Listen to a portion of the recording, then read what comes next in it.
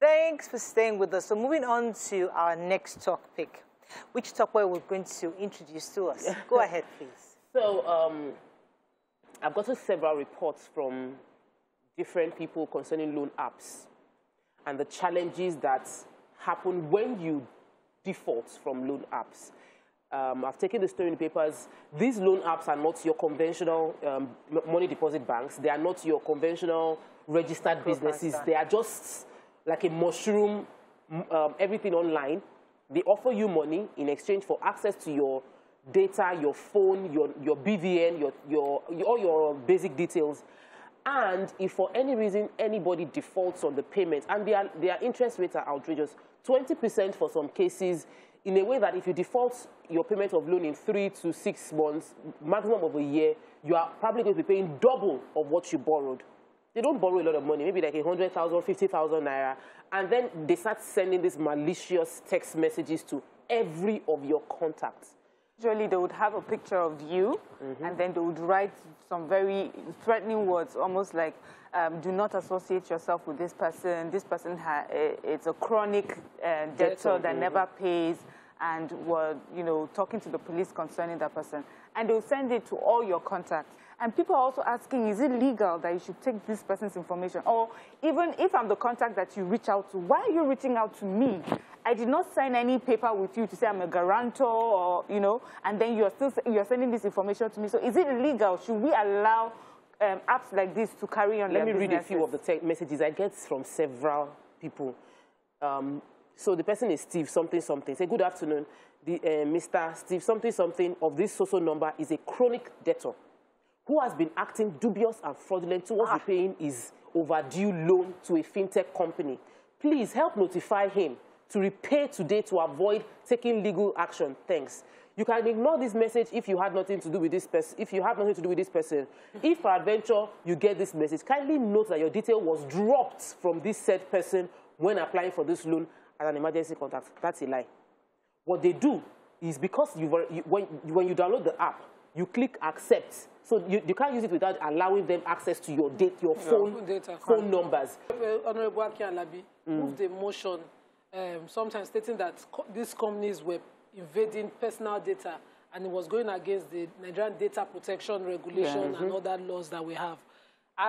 But from what Okpa is saying, because you click that you approve of them accessing that data, you cannot then, I don't think you can come under this protection that the Nigerian data protection regulation provides, where you are taking the money. Wow. What I understand from them is that, they are the typical traditional Olowele, the money lender. Olden days money lenders will tell you, don't worry, come and take 10 naira. When you take the 10 naira, they will not discuss with you in clear terms, even though they say it. They will not discuss with you in clear terms how the money will be collected if you fail, what will happen upon default, how many months, moratorium you have before you start to pay, how many months do you have to, to gather yourself if you default, what happens. They don't discuss those details with you. You too, most Nigerians that I have seen are desperately going to borrow that money. In fact, there's a person that I know who borrows this money to bet. He will borrow the money to bet. Family members will gather around, clear the debt for him when it becomes embarrassing. He will go back and do the same thing. So it is a choice that you make. I am so grateful that you brought it up. In fact, I have somebody very close to me that took Isaiah in order to kill herself for this case. She went to borrow money on this app, and they kept publicizing her name that she's a debtor and she's this, she's that. And because of this, she did not even tell her mom.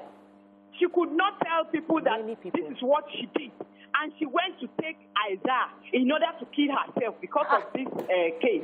She was owing some people, and so she had to borrow money from these people so that she can pay the other people that she was owing. And even right now, luckily for her, she was able to see somebody who helped her and took her to the hospital on time. So that it happened this December, this last Christmas. Before Christmas, she wanted to kill herself for this same app. Please, kindly help us. Help us to tell the government to cancel such people. This is a very disturbing and difficult situation. You know, first of all, we have always clamored that it is easier to get loan in developed societies. And you didn't know that it is a trap that a lot of them have entered into. Now, our young people are falling into that trap of debt because of how easy it is to access this debt. What I want to tell such people is never to consider suicide or taking your life as a way out of the debt you owe, because the debt remains unpaid, and there is no debt that is not reckoned with both in this life and in the life thereafter. So there is no escape from it. The only way is to work diligently and renegotiate your debt, face those you owe with courage, not being ashamed or afraid of them, and discussing your situation. Even though the activities of these app companies are a bit illegal, a lot of them are illegal, and some of their acts and activities are currently being looked at by the government. But my advice to those who are in trouble is that debt has never been a solution out of any situation. For your life is not in your hand, and taking it is more of a grievous offense and a sin than the debt that you owe. But facing your debt squarely makes you a better person in life, because for every challenge that you overcome, you become stronger and you become better. Fantastic.